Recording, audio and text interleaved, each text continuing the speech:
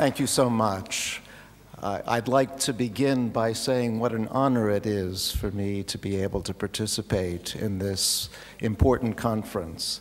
And I would like to thank IFAD and the Ministry for Economics and Finance for letting me into your conference and letting me participate. I thought that today I would tell you about a topic that I've been working on in my own research, and that is the connection between globalization and inequality in emerging economies. I don't have to tell you that we've been living in an era of amazing globalization. Over the last 20 years, there has been a tremendous increase in trade of goods and services across international boundaries. But another feature of this globalization is that the production process itself has been internationalized. And this is a point that I will be coming back to very soon. Why has this globalization occurred? Well, there are several reasons. First, a decline in transport costs, but perhaps even more important, a decline in communication costs. It's now possible to organize an international company by communicating with people on the other side of the globe almost costlessly. And then finally, we've removed trade barriers. The European Union is an example of a successful economic cooperation. Of course, it's much more than just an economic cooperative. In Southeast Asia, we have ASEAN, and in North America, we have NAFTA. All of these organizations have contributed to globalization. Now, globalization has brought with it many promises.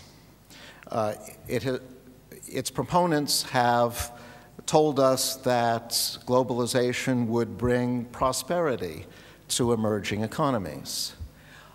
On this score, it has actually been a tremendous success.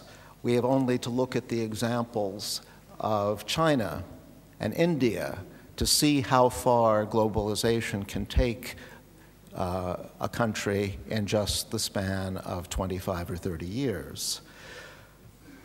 But globalization has also made another promise to reduce the gap between the haves and the have-nots in emerging economies. And that's a promise which sadly has not been delivered on. In fact, in many emerging economies, and China and India are again perhaps the leading examples, just the opposite has happened. We have seen an increase in inequality. And it's usually those people living in rural areas, especially those working in agriculture, who have been left behind by globalization. Now, of course, these days, inequality is a big political topic. It's big in Europe. Brexit had much to do with inequality. The election of Donald Trump in the United States had much to do with inequality. The rise of Marine Le Pen in France. But my concern today, as I've already suggested, is not with inequality in rich countries, important though that is, but inequality in emerging economies. Now, why does inequality matter so much in emerging economies? Well, perhaps I don't need to convince this audience on that point, but let me just make a couple of remarks. First, there's a moral argument against inequality. We believe that all people should be treated equally, which doesn't necessarily mean that they will all end up equally rich, but does mean that huge variations in opportunity, in economic opportunity, are morally repugnant. But even if we don't accept this moral argument, we may be interested in the eradication of poverty.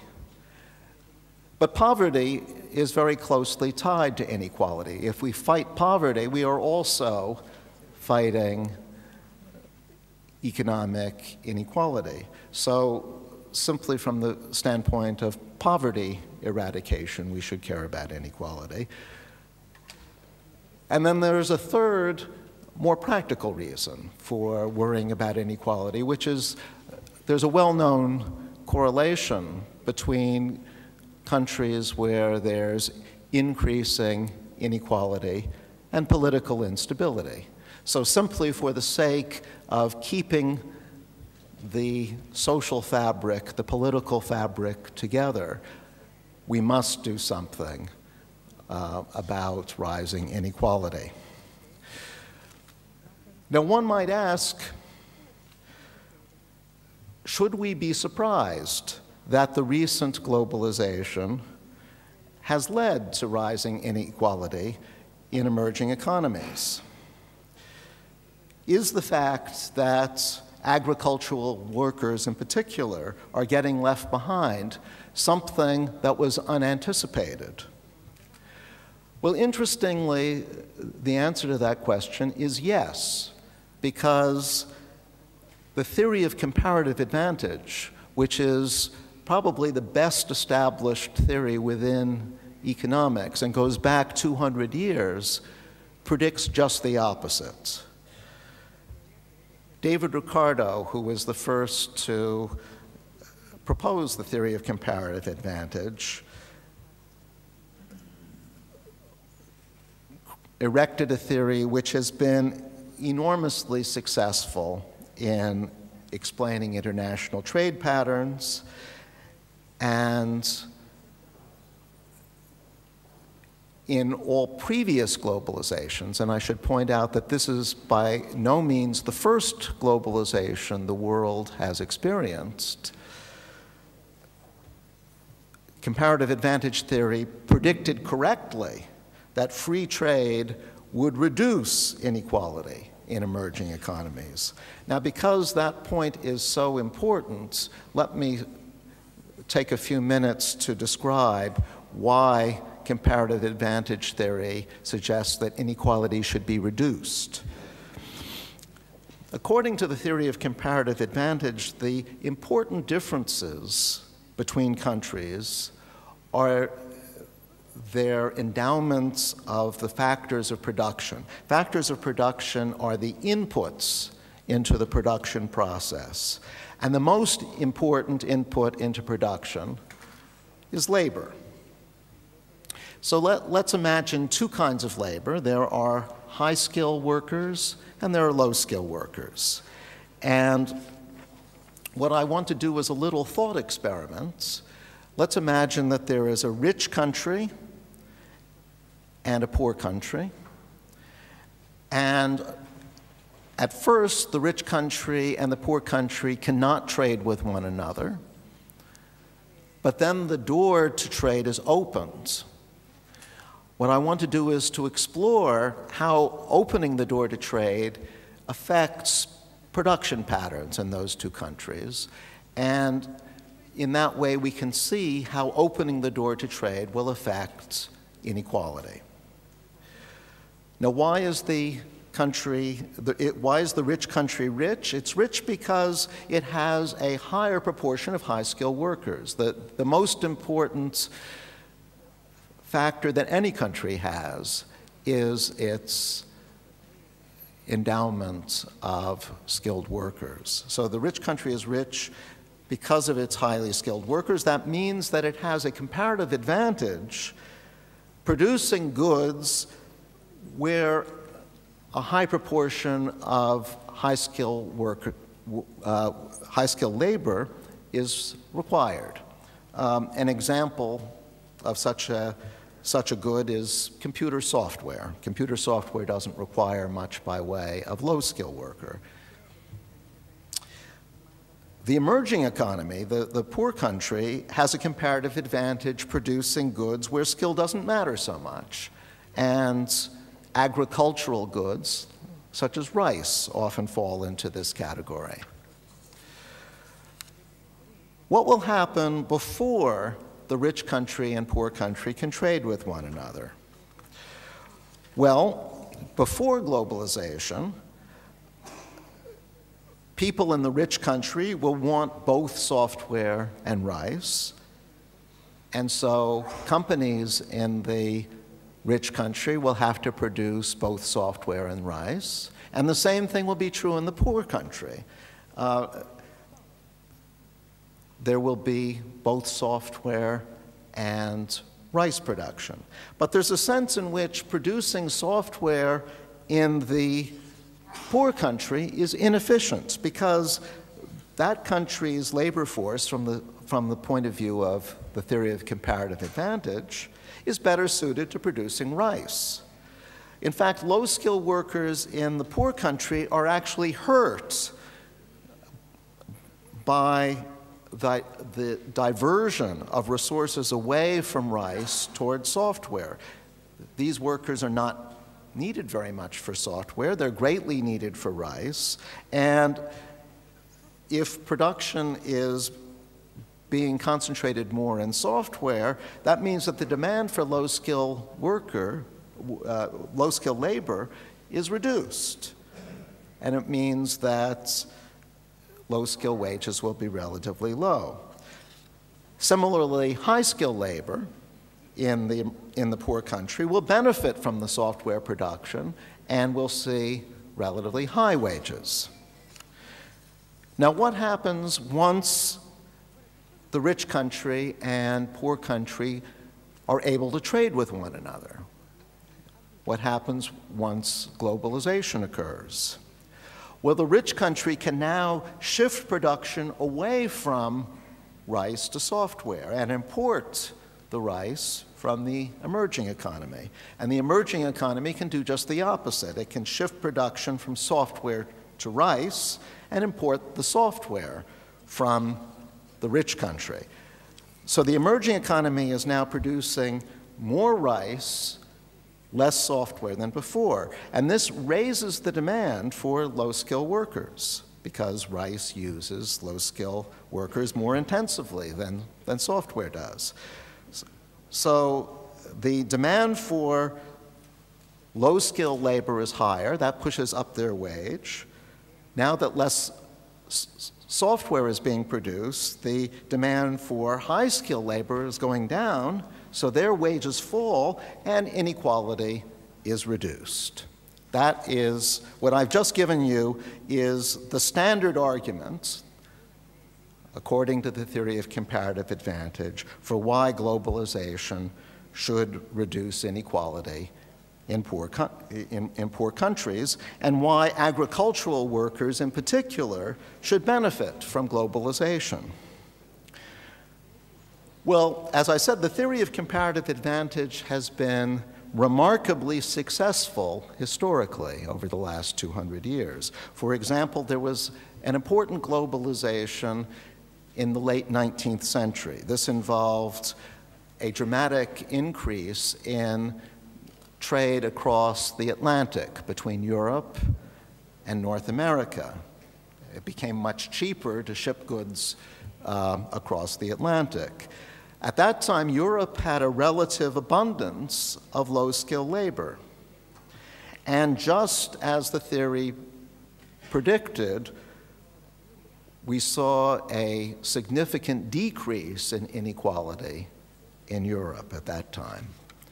So the theory got things right for that globalization, and actually for several other globalizations. It's been less successful for the current globalization, and that led me and a colleague of mine at Harvard, Michael Kremer, to try to puzzle out what is different about the current globalization as compared to previous ones.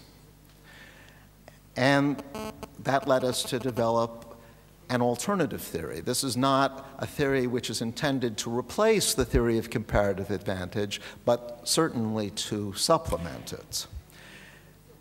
And the argument that we make is that the notable feature about the current globalization is that it has led to a dramatic increase in international production itself. So the production process is now truly global. And to see that, think of a good like computers. Computers may be designed in the US and programmed in Europe and assembled in China. So the very process of putting a computer together involves coordination across international boundaries. And this is just one of thousands upon thousands, probably millions of goods which are now truly international in their production process. Now,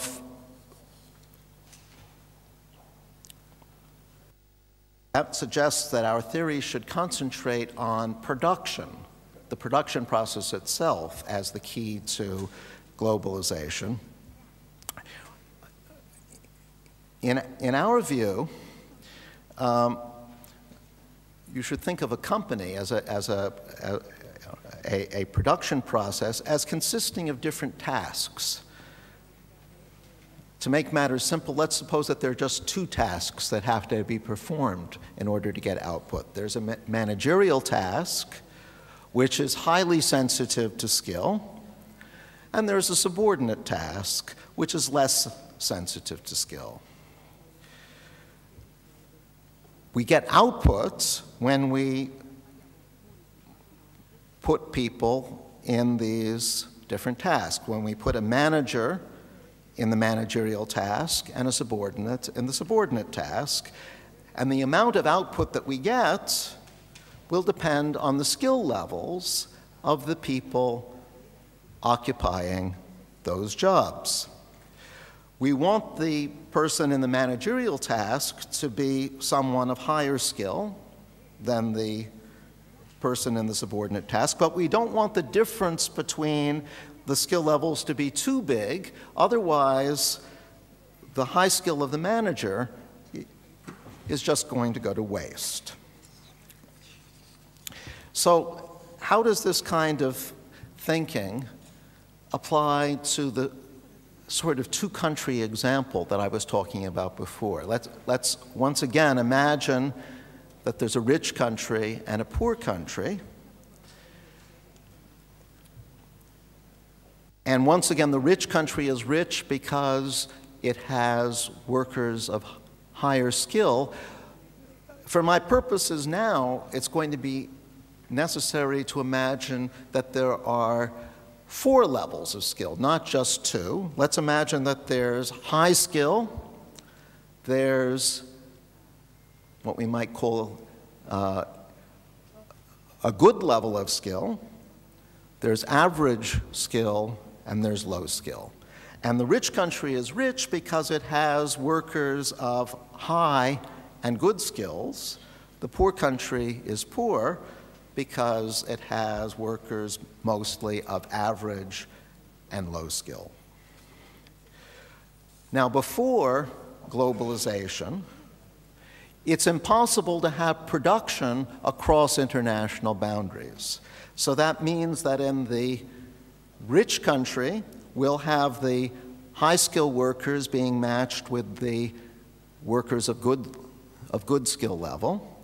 And in the poor country, we'll have the workers of average skill being matched with the low-skill workers. So the average skill people will be in the managerial position, the low-skill people will be in the subordinate position. But what happens once globalization occurs? Once globalization occurs, the labor market itself is now global, and a company can hire people from any country. The company is not confined to hiring people just in its own country. Well, that's going to tend to bring the average skilled workers from the poor country into the global labor market. They're going to have plenty of employment opportunities. But the low-skilled workers, the workers with very little skill in the poor country, are going to be left behind because their skills are simply too low or non-existent for them to be attractive to the global labor market. Well, what implication does this have for inequality? Before globalization, these low-skilled workers benefited from being matched, from working with the average skilled workers. You probably know from your own experience, if you're working with somebody else who is more highly skilled than you, that increases your own productivity. It's always good to work with highly skilled people. And the low-skilled workers will benefit here too. They will see a boost to their wages. But after globalization, when the average skilled workers have these new opportunities and the low-skilled workers are left to themselves, the low-skilled workers will see a decline in their productivity and therefore a decline, or at least a stagnation, of their wages. So low-skilled workers will decline or, at best, stay the same. What happens to the average skilled workers? Well, they have these new employment opportunities. They're the big beneficiaries of globalization. They see their wages rise. And so inequality increases in the emerging economy. Well, that, very briefly, is the point of view that we take in our work as a counterbalance to the traditional theory of comparative advantage. And it has a strong policy implication because it means that if you want to do something about inequality, you have to do something to raise the skill level through job training or education of low-skilled workers so that they have international job opportunities too. The problem is that skill training and education are expensive. Someone has to pay for them. Who's going to pay?